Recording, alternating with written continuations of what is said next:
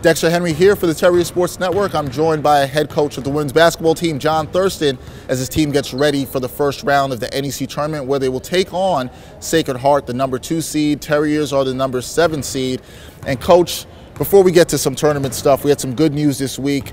Tournament awards, NEC awards came out. Leah Fetchko, NEC All-Rookie team, she made that. And Sarah Benedetti was NEC All-Third team. Could you just talk about the impact of those two players and what they've had on your team this season?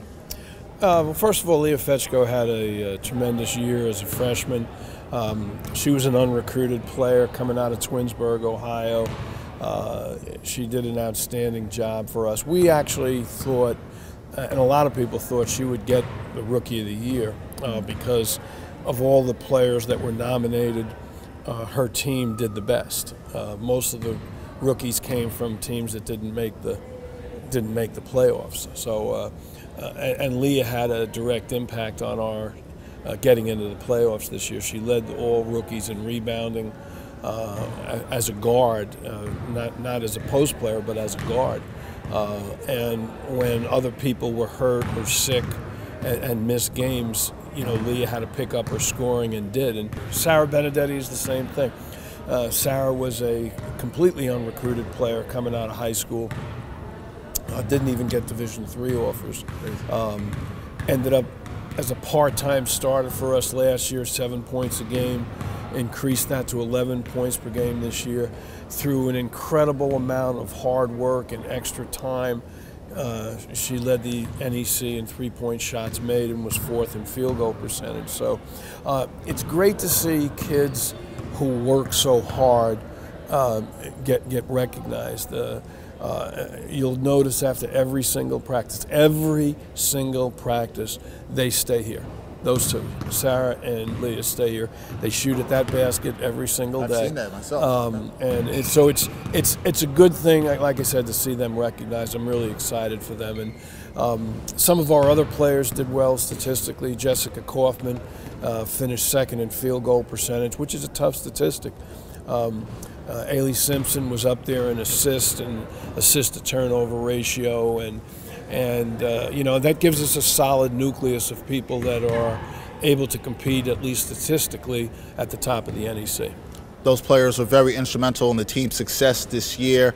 11 wins overall, 8 wins in the conference, so it was a pretty good season for the Terriers, and John Thurston was a major part of that turnaround. Looking ahead to the NEC tournament, they will take on Sacred Heart. And John, Sacred Heart has 3 really good players. They have Gabrielle Washington, Morgan Merriman, and Kylie Evans, who have been tremendous for them all season. What is it going to take for you guys to shut down those players? Maybe not shut them down, but contain those players and come out with a win on the road in the NEC tournament?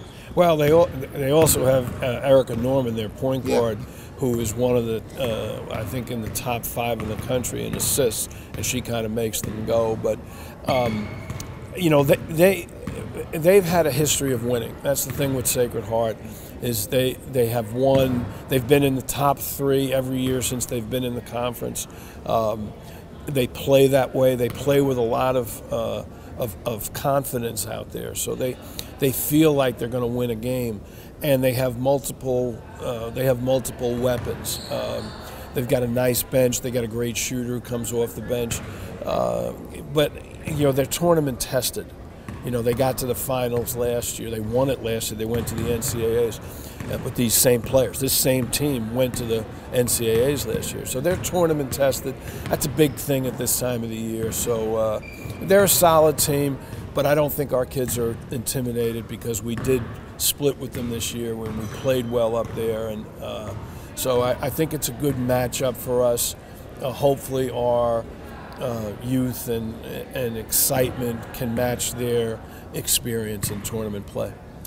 And lastly, one thing Coach Thurston has talked about all season with this team is if you don't make shots, you're not going to win. He's preached that all year. That's been his key to almost every game. Coach, I know that will be your key to this game, but could you give me another key, and what do you think it'll take to win this game and pull out the upset on the road? Well, yeah, obviously, you know, I always talk about making shots, and the second part of that is getting good shots.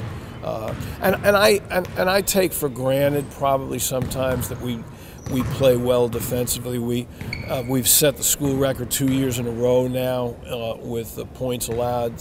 This year we broke last year's record. So I kind of take for granted that our kids are going to play hard defensively. But the big thing is you can't turn the ball over. The really good tournament teams are usually in single digits turnover-wise.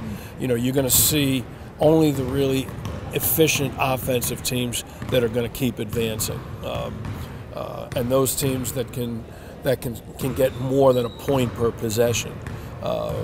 So not turning it over, making your free throws, getting offensive rebounds, turning the other team over and getting easy chances for shots. Those are all things that are important, and even more important this time of the year because it's a one-shot deal. You know, during the year you keep playing on. You go to the next game. Now it's one and done from here on in. Got to win or go home, right, John? That's correct. Well, sounds like Coach John Thurston and Terriers are ready to try to get a win at Sacred Heart. You heard the keys from him. Make shots, take care of the ball. Terriers will look to do that on Sunday as they battle Sacred Heart. It'll be the number 2 seed versus the number 7. Terriers are looking for the upset. For head coach John Thurston, I'm Dexter Henry with this playoff preview from the Terriers Sports Network.